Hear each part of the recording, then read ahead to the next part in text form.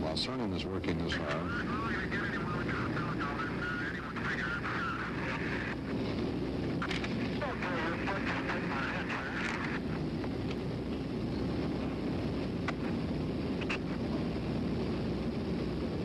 Cernan's working as hard, so is Stafford. You don't have any torque capabilities.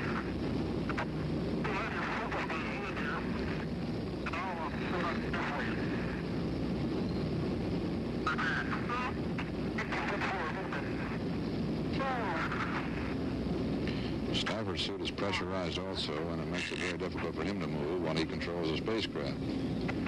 It is exertion against this pressurized suit, which one of the reasons the heart rates go up.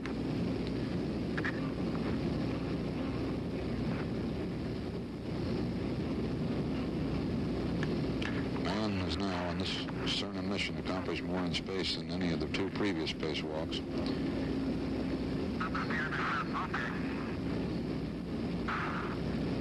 Performed a couple of useful functions in the placing of the camera, the recovery of the micrometeoroid experiment, the placing of the docking adapter mirror. He now is testing this Velcro and handrail means for moving around the outside of the spacecraft. We're still with you, Tom.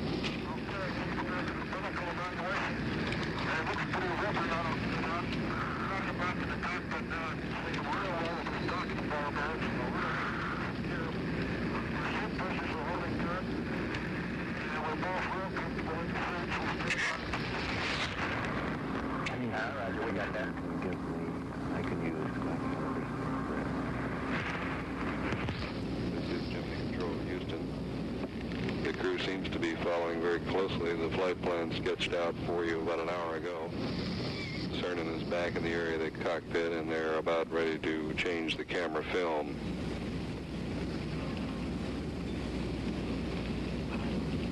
We're on the far eastern edge of the Bermuda acquisition zone, which overlaps with Antigua.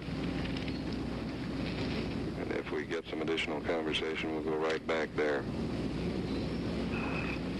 We're due to lose that signal with Antigua at 11:35 Eastern Daylight Time. Several times we've heard Cernan refer to the fact that he had no torquing or roll ability on the umbilical. Of course, he does not have a handheld maneuvering gun, as did Ed White.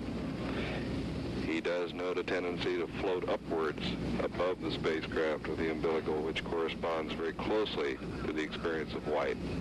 Let's go back now to the conversation.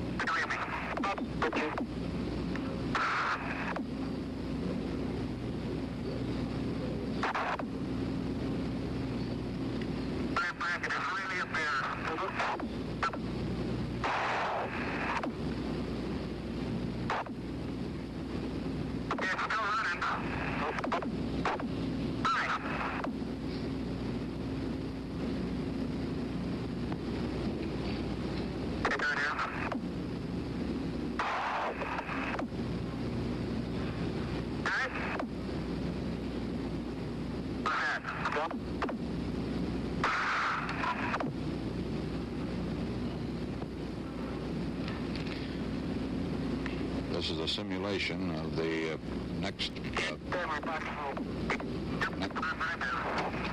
chore, which is to return to the spacecraft, stand in the seat, conduct a couple of more quick missions, changing the camera, etc. And then he emerges again for even the longer portion of this total 2.5-hour walk.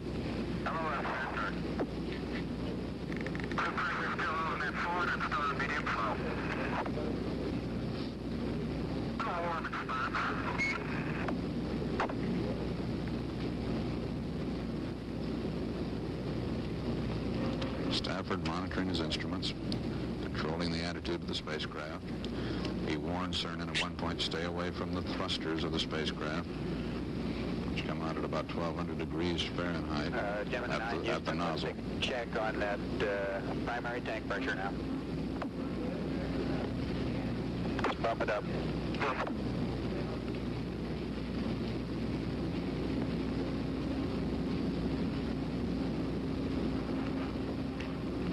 Fantastic out here, Tom.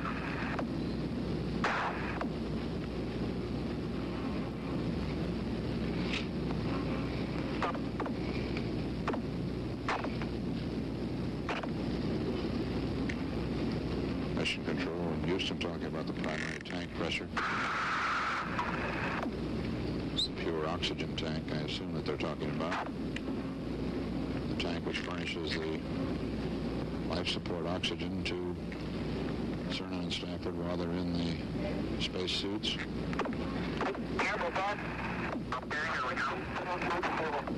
Houston approaching LOS. LOS is loss of signal, and that comes at Antigua, over Antigua. It should be coming just about now. At that point, there will be about 6 minutes in which there will be no communication with the spacecraft. They'll be out of the touch of the ground stations. The next ground station will be Ascension Island out in the mid-Atlantic.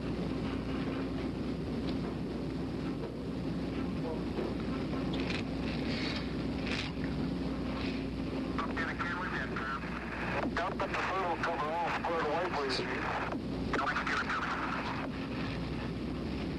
to me. What you see here is in our McDonald simulator with Bob Sharp, our prime astronaut, helping Miles McClure, the McDonald suit engineer who has been simulating the part played by Cernan with some of his equipment there. Signal with the spacecraft. Ascension will pick it up at 50 hours and 1 minute into the flight. We presently read 49 hours, 57 minutes.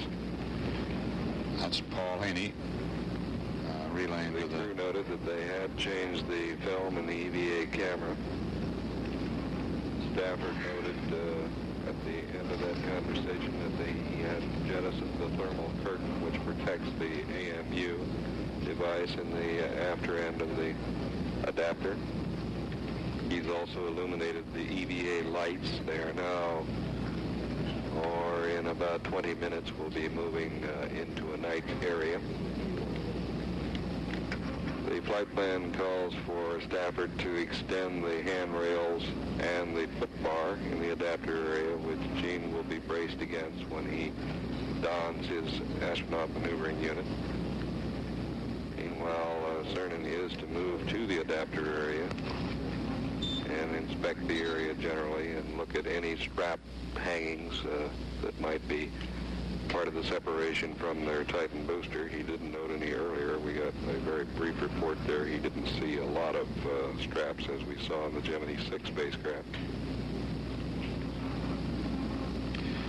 So Cernan will, in about 5 minutes from now, move out of the spacecraft again and back to the back of the spacecraft to the adapter section where he'll stand through the night side pass around 20 minutes, putting on his astronaut maneuvering unit and then venture forth again. CBS News color coverage. The Gemini 9 mission will continue in a moment.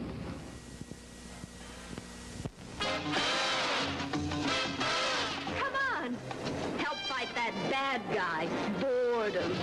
Life can be great in an Olds 88. A terrific trio. Rich in looks. Get this 88. Delta 88. Fabulous fabrics and a body. Beautiful. That just won't quit. And look. Dynamic 88. Style? Got the others beat by a mile. Power, up to 365 horses. But wait, here's another goodie. Jetstar 88. Big car room. Rollicking rocket action. Yet price down low for extra savings. So, get a man-sized deal from your Olds dealer. A man who has everything for you. This is Walter Cronkite back at our CBS News Space Center McDonnell aircraft in St. Louis, where we've been simulating the spacewalk that Cernan is now taking. Paul Haney is having an announcement from Houston. This is Gemini Control, Houston. Well, we just got in on the end of that transmission from Houston. What Paul Haney had just reported was that all of the readouts on the ground at the Mission Control in Houston are very favorable on this walk of Eugene Cernans, including his heart rate. While it went up to 155 at one point toward the end of the first part of the walk, after some 20 minutes, it had dropped down to 125, way below what they had anticipated. And they're very happy with that. As they say, the surgeons say, he is adapting very well to space walking. Doing very well indeed, and apparently every part of the spacewalk has gone absolutely perfectly so far. He had a little bit of difficulty perhaps attaching his 16-millimeter camera to the forward side of the hatch, which was his second mission after emerging from the hatch, or after opening the hatch. That hatch opening took place on schedule over the Pacific. By the time they were over Hawaii some 30 minutes ago, they had the hatch open a little bit ahead of schedule, if anything, and Cernan was standing in the seat. He turned around and recovered a small box, which was a micrometeorite collection box. It had been activated during the sleep periods from inside the spacecraft for the last 2 days, and it was to measure the impact of these tiny specks, some almost invisible, of the micrometeorites that are floating in space. How many of them are there, and how dangerous are they to man in space? At this moment, they're back in touch in Ascension Island, and let's listen in.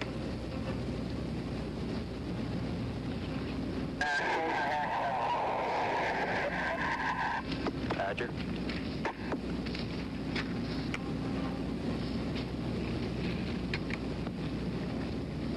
Tom, can you see whether the tape recorder power circuit breaker is on or off on the right console?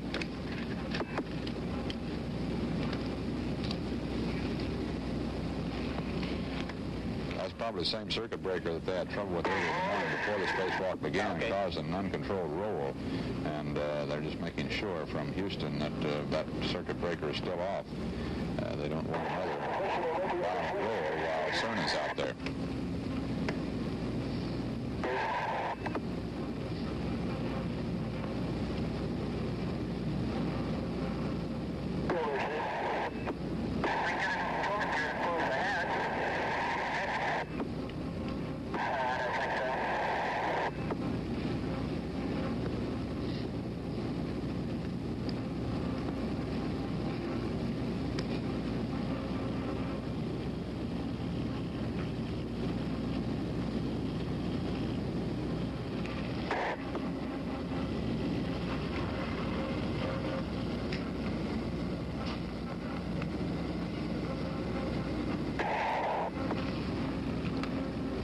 Heard a moment ago.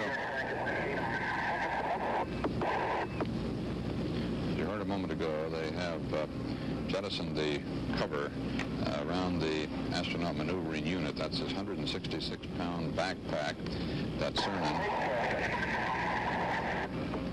would don in the back of the spaceship.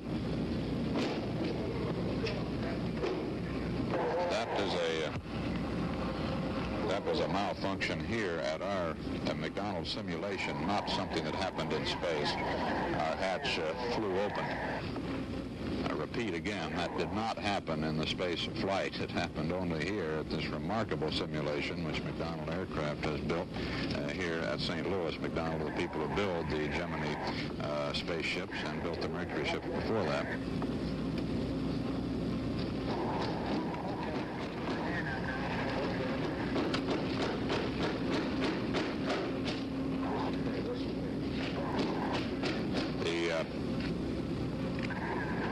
At this point in the space flight itself, Cernan should be leaving the hatch again.